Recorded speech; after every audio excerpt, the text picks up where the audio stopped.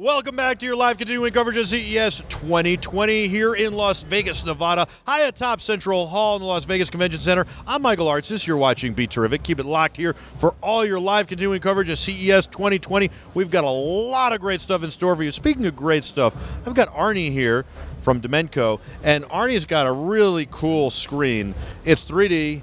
Without any glasses or any other hardware that you have to wear, just the screen. That's correct, Michael. And then you have gesture control. Correct. So if you want to like move the object around or touch the object or modify the object that is in front of you, looking at you in 3D, you can do that.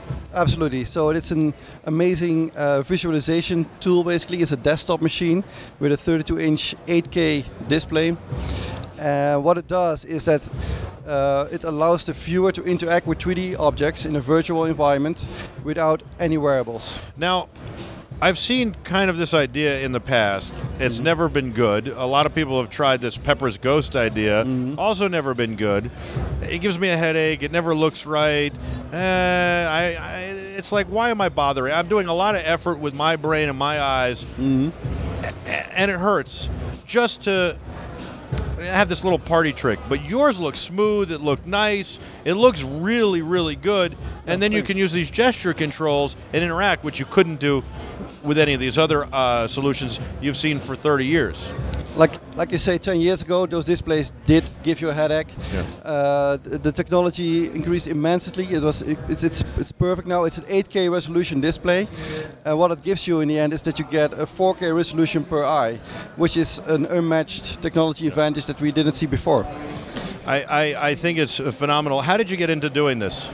Well, my company Dimenco is a spin-off from Philips, and we took the technology that they developed 10 years ago and we continued developing on it, and we saw that it in the end allows the user to look around an object in a parallax way in this light field display, and take this data of the user, combine it with the eye tracking and the hand tracking, and allows user to interact in real time with these objects. How were you able to do this when nobody else was able to do it? So we have the IP, of course. We invented this, and we had a dedicated team of super smart people who just spent all the time on this. How long did it take? The machine that we have today, that we showcase here on multiple locations at CES 2020, took 2 years to develop. What's it cost?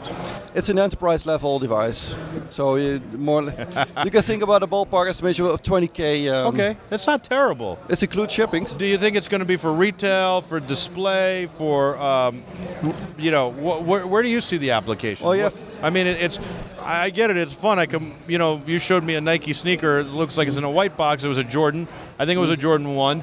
Correct. I could move the sneaker around. What happens after that? I mean, what else could I use it for? Well, you have several layers of ways you can use it. The first one is just the visualization tool. So if you're an architect, you can showcase your design, your 3D design, to a client in a way that was never possible before. You can really, without the hardware or wearables or any other, there's nothing in the way of just you and the technology. Thank you for that. I don't really want to wear anything on my face or head. Neither do I, and many people don't line up again. Except for hair. I'd like to wear hair on my head. You look fine as you are. No worries. Thank you very much. But it's just an incredible benefit of just you and the technology, and there's nothing in between, and there's nothing you have to learn to master to any gestures. It's just a natural way of interacting.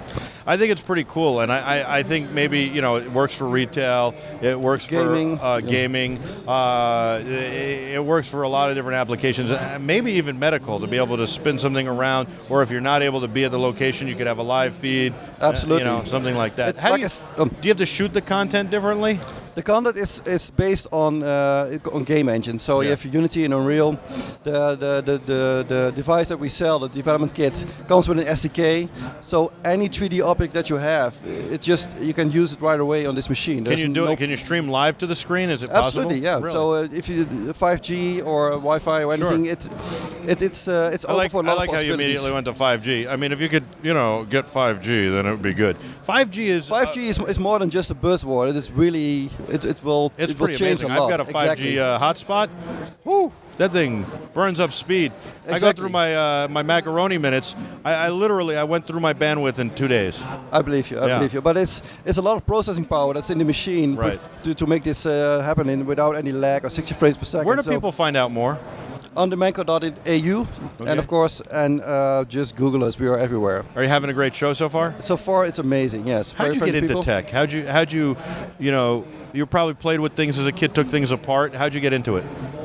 It was a hobby. Always interested in it. I was always in 2013. I was totally into VR. I see what's happening in AR, and the excitement that I got in those days. Yeah. We found again in this technology that are working today, and it's an amazing experience. What do you think of VR now? I mean, Samsung underneath us, they used to have this space filled with VR headsets and rides and all sorts of cool things. It seems like they've abandoned VR. Notebooks are the next big thing for them. They're going to try and bring the notebook back and compete against Apple and Microsoft with the Surface. And everybody I see, VR is cool for 5 seconds, but who wants to wear that damn headset forever? We shot a basketball game in VR. Yeah. Everybody puts it on, their mind's blown, but nobody wants to wear it for more than 3 minutes. You don't want to watch a whole basketball game like that. I have an opinion about VR, but it's also just what I see around me is that people don't line up anymore for VR. I don't say that it misses momentum, but it never found its killer application. That is correct. It never found its killer application, and AR is kind of in that space too.